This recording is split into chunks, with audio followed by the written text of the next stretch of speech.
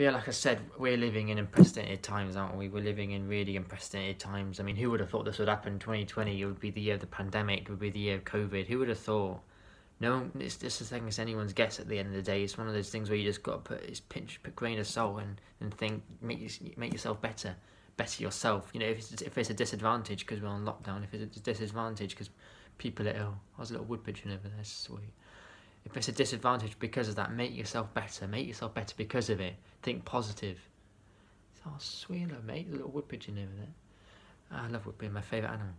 And make yourself better because of it. Make yourself strive forward. Make yourself want to do more things that others aren't doing. make yourself more passionate about something. Make yourself focus on something that you really want. Because then when you get older, you'll think, you know what, I'm glad that happened. Even though it's a disadvantage and a lot of people, you know, got the wrong end of it or didn't, you know, it wasn't the best thing to happen. Obviously, a pandemic's the last thing you want. But use it to your advantage in a weird way. Like I said, I've made myself more healthier. I made myself so much more healthy. I'll go into that in a minute. I've made myself so much more healthier and fitter.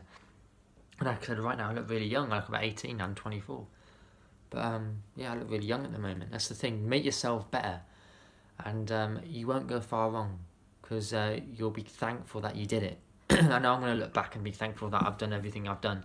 Because if it wasn't for this lockdown, some of the things I had already done.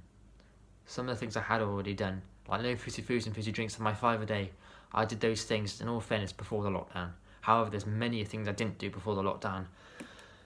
Which was, you know, abolishing red meat from my diet. You know, the only meat I have is seafood and chicken, and also a dark chocolate daily, which might seem a bit strange.